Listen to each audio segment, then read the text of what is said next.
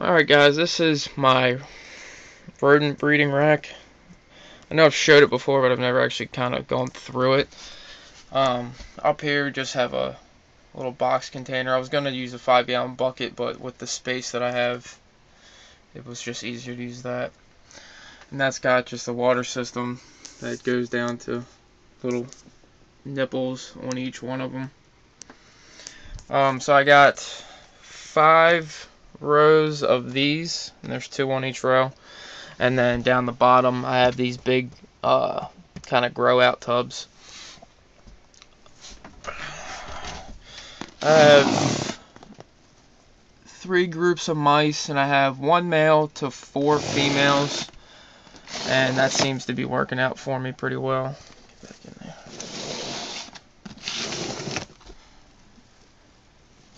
And then what I do basically is once the females get pregnant, I move them over to this side, because I definitely have had the other females or even the males eat the babies, so I try to move them over, and I definitely keep them in the same group. Otherwise the other females will attack a random female if I just throw her in there. I think I got, yeah, there's a mama and her babies back there. I don't think I have anything in these ones. Oh, this is an African sulfur.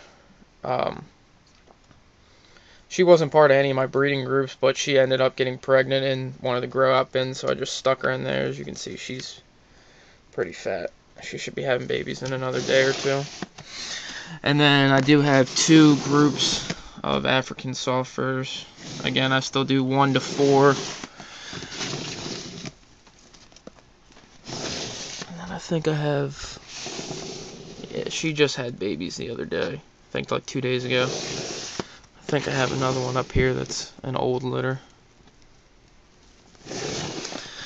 And then these are the grow outs that I have. These are all mice. These are the African sulfurs. Hold on, let me get a flashlight.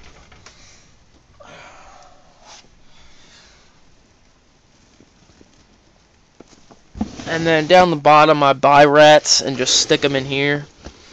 But sometimes the rats will grow up and end up having babies in here, and that's what happened with these ones. All these little ones are ones that one of these females had. And then I have, pardon the camera work jumping around, I have a broken foot, so I'm kind of just hopping here. There's another female in here.